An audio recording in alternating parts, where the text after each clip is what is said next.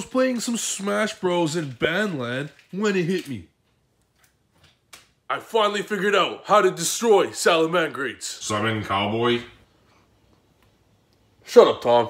Every real duelist knows there's only one way to beat Salamangreats. By buying the most beautiful playmat known to mankind and playing the best deck on it. I can sit here like every other YouTuber in the world and give you top 20 side deck cards of the meta to destroy Salamangreats. But no, because that's what every other YouTube's for. That's not your average YouTube. So what we're going to do instead is you guys are going to see me obliterate them and live vicariously through me. With that being said, take notes on the game plan here, boys, because you're going to notice I don't draw any particular side card to beat them. There's a game plan. There's a game plan. A game plan with this big brain of mine to destroy Salamangreats regardless of the hand you draw. And you got to build your deck for that. Now, not all of you are going to be playing the deck I'm playing right here, but this is the best meta call in the game. And I recommend every single one of my viewers to play this deck. Alright? I'm going to be featuring this deck like crazy because it simply is the best deck in the game right now. As much as I love pendulums, this is the best deck in the game right now. It's just the best meta call, obliterates literally everything. With that being said, guys, pay close attention to the style I play. It's going to be a dual thing in the background because it really is the best way for you guys to learn. I can sit here and tell you all the best side deck cards to play, but what does that really teach you? Everyone knows to side deck or reboot anyways. So I'm going to show you guys without siding. I don't need to side. Siding is for losers, alright? Siding's for losers. Or winners too, I guess. But we don't side out here, alright? Because we're neither winners nor losers. We're champions. So with that being said, enjoy this video of me absolutely waxing Salamangreats and learn for yourselves the direct way and game plan behind what to play what card and how to build your deck around beating them. Stay tuned. And don't forget to subscribe, guys, and check out the Trif Gaming beautiful playmat in the description below. Love you guys. Thank you all for the support. Now time for the duel. There is a game plan behind beating every single deck. Even pendulums can be beat. Now, I want you to pay close attention here, alright? We lost the die roll. We're facing Salamangreat. He's a fantastic player. Doesn't misplay once. His experience was like huge on duel. He's a great player. The only way to beat a good Salamangreat player is by having a better game plan than them, alright? So what's Salamangreat's game plan? This is how you're supposed to beat any single deck. Don't even pay much attention to the duel. More so, pay attention to me talking. Alright, when the GOAT talks, you listen. When MJ talks, you listen. When Michael Phelps talks about swimming, you listen. When the Yu-Gi-Oh God / Pen God / God himself talks, you listen. I'm not God. There's only one, and he's up there. Now, Salamangreat's game plan is the exact same every single turn as our Thunder Dragons, as our most decks right now, as our Sky Strikers. Most of their game plans are the exact same, regardless of the build. Salamangreats are going to put up, or they're going to go into Stalio, they're going to set up back row, they're going to set Roar, maybe they'll have a Rage in hand or something, they'll have a hand trap, or they'll call by the grave. You can expect 3 interruptions. You can expect a counter trap, which you're going to set, or the Roar, Rage, whatever trap they want to set. You can expect a hand trap, or 2, and a call by the grave, or or 2 hand traps, or a Twisters and a call by the grave, or 2 traps and an Ash, something like that. You can expect 3. The issue now is to OTK through their board. They have 3 monsters on board, plus a protection, plus a Gazelle. That's 5 cards you got to OTK through. Plus 3 interruptions, plus a 1-card engine for every turn. So that's why you guys are having trouble beating it, but rest assured, that hero is here, is going to save the day. So as you see here, we're going to fast forward. I shouldn't fast forward their whole turn. Boring as hell. And there you go. So you have, here's 3 back row with 2 cards in hand at the typical Salamangreat setup. You want a game plan here on how to beat them. Now, as I said, I'm playing the best deck in the game right now, which is Danger, Orcus, PK, Mash. But we're throwing Shaddolls in there because the engine of Shaddolls are incredible. And I have more crazy combos to show you guys. It's amazing. The deck's insane, and I'll show you why. So, here's the game plan on how to beat Salamangreats. You gotta, one by one, pick their back row. One by one. Little by little. Little by little. You gotta get rid of each of their back row and simply OTK their ass into oblivion. So with that being said, what do we do here? When someone does Allure of Darkness off the bat, what's that mean? that means a fresh Thunder Dragon Roar is getting ready to get itself into the banish zone to add yourself a Dark and a free plus 50 billion. So what do? We bait him into using the counter trap to make sure that our good cards will resolve regardless of the counter trap. So we allure, that's how you bait one interruption. 1 down, 2 to go, boys. Little stuff like that. Next, what do? We're like, you know what? We play Shadalls, right? Let's get rid of another back row. Little by little, you got to have enough cards in your deck to one by one out everything, and then OTK. If you're playing Pendulums, you little by little, you don't even go into Electrum. Let them pop everything, pen some, and then you win. You just got to be smart with your resources. But for everyone, I recommend play this deck, man. It's the best meta call for everything. Shadal Dragon, get rid of another back row. Response, man? What would you like to do? Call by the Grave? No problem. 2 interruptions, gone. Now we have a 3rd interruption to deal with, and a potential hand trap, no problem. That's 4 interruptions we'll be dealing with. Next, what do? We roll it into Greffer instead of into Armageddon Knight. Why? Because that could be the other trap. That could be the pop 2 trap. So we're gonna assume it's the worst. We're gonna assume it's the pop 2 trap. You should always assume it's the worst. Next, Greffer Thunderbird. Greffer pop Thunderbird. The summoning condition, whatever. Thunderbird discards itself. Summon Greffer. Pop that back row. 3 interruptions, gone.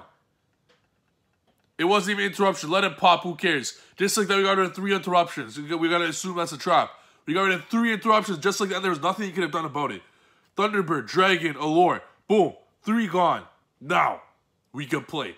We still got to be wary of a hand trap. He has Falco, Gazelle, and a random. So next we go Sky Blaster. Bring out 2 more cards. Now, I'm going to show you guys why this actually is the best deck. Let him add anything he wants from his graveyard. He's losing. Now we have to, like I said, just slowly get rid of everything. Now we use Greffer's effect to send this Strudo, and we want some cards in hand, so we're going to send Cloak. The utility of the deck's incredible. Now, I'm simply, this is how to destroy Salamangreat, not how to play this deck. So we're going to keep going. Yazi, get rid of 1 more card. Now we got rid of 3 interruptions. Now you got to clear the 5 monsters, right? This is why this is simply the best deck. So, little by little, as you see there, we keep sending Cloak, add Boots, Boots add Fog Blade, little by little sending everything to clear his entire board. And you're going to keep drawing into more good cards. That's the beauty of it. You're going to keep drawing into more good cards. Next, like Karibo, we're going to just keep going here. We're literally going to go through the entire combo, every Nightmare card. Little by little, we're plucking everything away. So Cerberus, discard that. Get rid of 1 card. He protects it to stop us from drawing, which is the right play. Next, we're going to go into Unicorn, get rid of 1 more card, draw, and then go into the whole Orcus play to win. It's that amazing. Like, now we're going to go into Mermaid, and we win. Like, we got rid of everything. You see that? That's the game plan. That's why this is the best deck in the game, and that's how to destroy Salamangreat. Little by little. He scooped when he saw Mermaid, because Orcus is going to come out and put a Boreal Sword and win. Now we're going second again. As you saw there, we stuck to the game plan. We're going to fast forward this whole turn, because their turns are... Okay, there we go. You see that right there? He bricked, but did he really? Did he really? If a Salamangreat player ends with that, what's that mean? That means he has 2 hand traps in hand. That means he has 2 hand... He can almost summon his Spinny. Alright? This is where you guys misplay against Salamangreats. He can almost summon Spinny, which means he has no Salamangreats in his hand. Which means he only set 1. Which means the only remote other cards in the world that the cards in his hand can be are hand traps. Alright? Don't forget that. This is also why we played a lot of normal summons in this deck to allow him to discard our normal summons to with the danger so we could normal after. Because we don't want our normal summons getting negated, right? Now this is a little unfortunate of a turn. We're going to keep going. We just kept drawing more normal summons. It's extremely unfortunate. In a 60 card deck, you want to play a good amount. That gets Veiler, that's cool. We're now going to Phoenix. We're going to pop the last back row. We're going to pop that back row. We're good. And then he Veilers that. He Veilers that last thing, which means it's good. So, okay, he Veilers, that's all good. We're Gucci. Because we're simply going to go to Mermaid and win the game now. So, we go into, like, look at that. So, we dealt with the 2 interruptions. We got rid of that. Now, this is probably a pretty good back row. But we're not going to simply go into Mermaid and call it a day and win.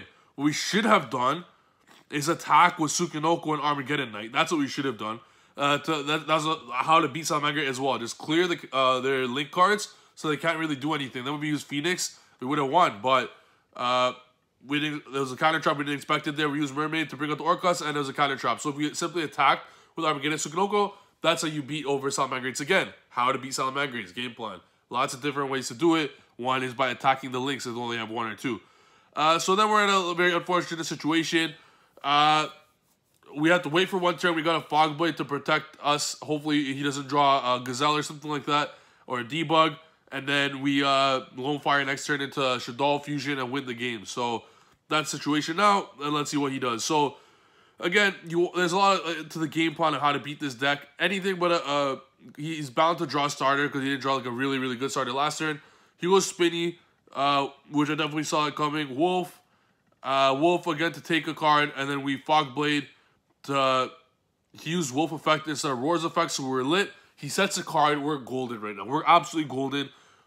We have Lone Fire in our hand. We're gonna get Shaddoll Fusion. We pretty much auto win here. Lone Fire, discard Lone Fire, Scorpio, discard Sky Blaster, Cobra, get up Shaddoll Fusion, and then look at this, boys. Look at this. Look at this. Rivalry of Warlords. Now, not many people play Rivalry, but card's insane. Now, this is gonna be a lot of back and forth of passing because you can't do anything until I draw a Danger Nessie. So, how to beat Rivalry? You literally just after Lord he drilled that. We set Shaddoll Fusion, Shaddoll Dragon popped that Rivalry. Also, why Shaddolls are so good, and really just that's how you play Rivalry. You get your Dangers to set your cards, and Shaddoll Dragon pop, and we still can't do much unfortunately because Destrudo on Winda. So we're gonna send Boots to get a Fog Blade. I should have done send a Destrudo to have it on field, wait one turn, hope I don't lose, and then go into next turn win. But he desires, which is unfortunate. And this is a super long duel, but I'm going to fast forward it. I ended up losing this duel. It's a fantastic duel. But Roar kept coming in clutch. And again, this is not how to play my deck. It's more so how to destroy Salamangreats. Now, I don't like hoping to draw into Denko. I don't like hoping to draw into Reboot. I like winning the normal way, which is just by cards in your deck. So now I'm going to show you guys something extra special. This game was remarkable. What a comeback. So we go first here. The plan is simple here, boys. We're going to put up Evil Storm Nightmare with double Fog Blade. That's the plan. He Valor's a Sky Blaster. Mermaid resolves Ash. And boom. Valor Ash. What's the deck do? What Salamangreats do? They have 20 side cards that they can play on top of their engine. So, our thing on Valor, the thing on Ash, it sucked. But the game's not over, obviously. He's left with Dino Wrestler. And now he's going to play little by little. We got Destrudo. We got to play smart. This is how you play against it. It's you just never give up. Never give up. You keep going. And whenever it seems like you lose, you just don't give up. He ogred that. And we just keep going here. We want to keep drawing some good cards. We just keep going. We keep going.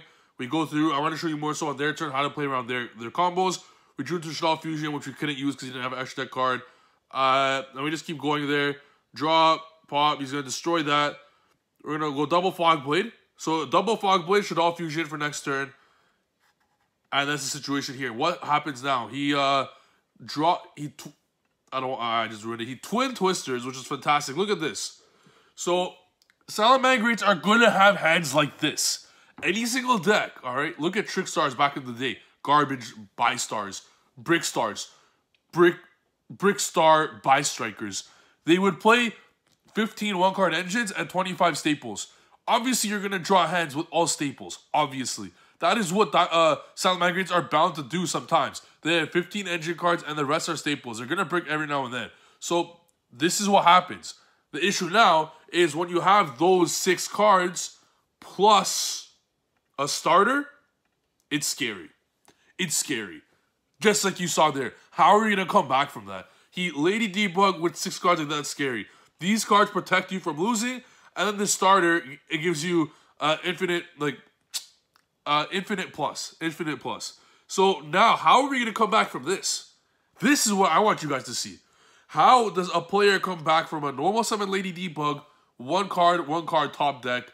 How do you come back from that? That's the question. That is the real question.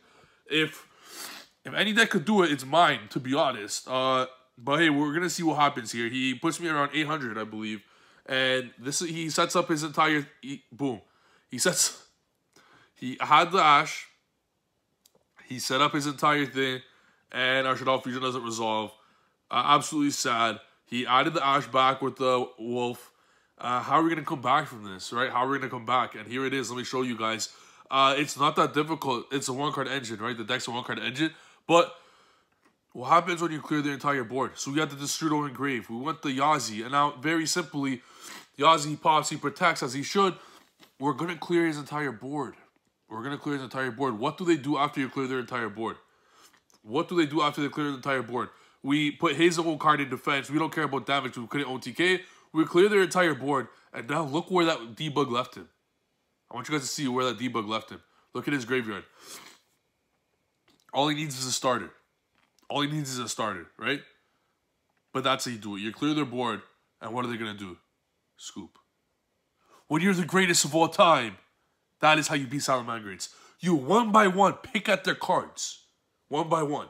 Now, if they open some starters instead of their hand traps, they were gone. I was OTKing them the turn before. But they had opened too many hand traps against me to start. It was unfortunate. That's how you beat them. You got to be smart. You got to be smart. One by one, pick their back row and OTK their ass, clear their board, OTK their ass into oblivion, and negate their one gazelle. And that's the video, boys. Don't forget to subscribe to my YouTube channel. Don't forget to hit that notification bell. Don't forget to get your beautiful Trif Gaming playmat in the description below. And that's how you beat Salamangreats. By buying the beautiful Trif Gaming playmat, it automatically lets you destroy them and gives you an auto 2-0 buy against them by using the beautiful Electromite playmat and summoning non-pendulum cards in it, or even better, a Dark Worm. That's the video, guys. I hope you enjoy it. See you guys next video. Peace.